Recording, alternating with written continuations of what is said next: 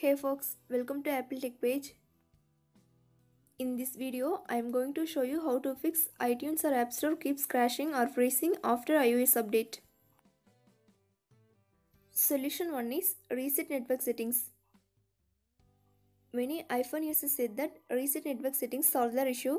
To do this, go to Settings app. Next, tap on General. Now scroll down the screen and tap on Reset at bottom of the screen. Select Reset Network Settings. Enter the passcode if required.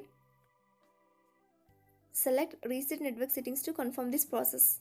If this solution works for you, then no problem. If it doesn't work, then try the next one. Solution 2 is sign out of iTunes and App Store and sign in again. To do that, launch Settings app on your device.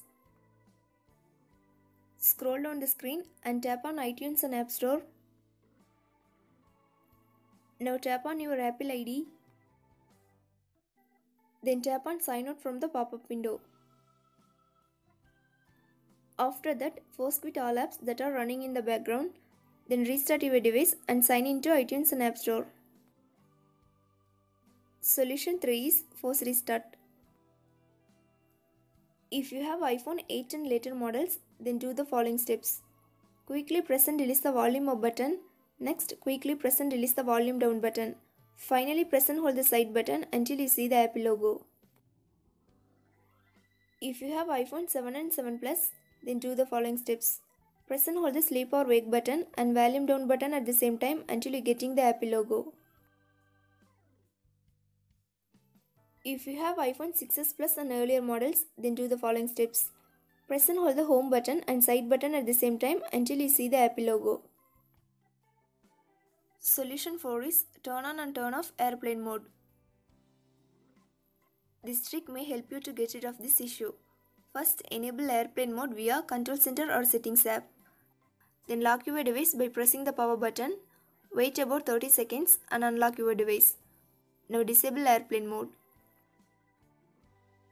Solution 5 is reset all settings. Launch Settings app on your iPhone.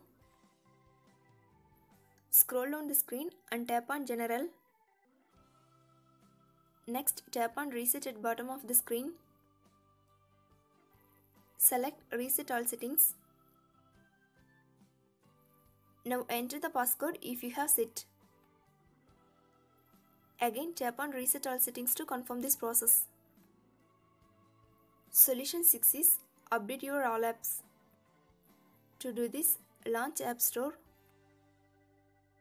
Next, tap on your profile at right top of the screen. If update is available for any apps, update them. For more videos, subscribe to Apple Tech page.